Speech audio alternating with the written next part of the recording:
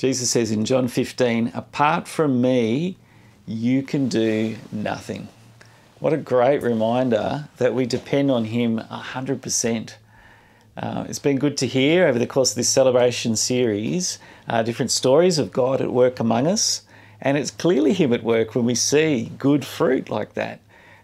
Playtime has had a number of Afghan women coming along this year. How exciting is that? In addition to that, some of the Playtime women are planning to come to Explaining Christianity next week. They're from another religious background altogether. Perhaps there's somebody you could be inviting to that Explaining Christianity at Rooty Hill, or the one that's happening at the Village, where 7 people came along last week. We're so excited to see what God has been doing among us, and your pledges enable, your generosity enables that to happen as well. Now this Sunday at Rooty Hill we get to hear from Phil and Lil, our overseas ministry partners. They'll be at Parramatta the week after. That's going to be a highlight. We look forward to that. We'll see you then.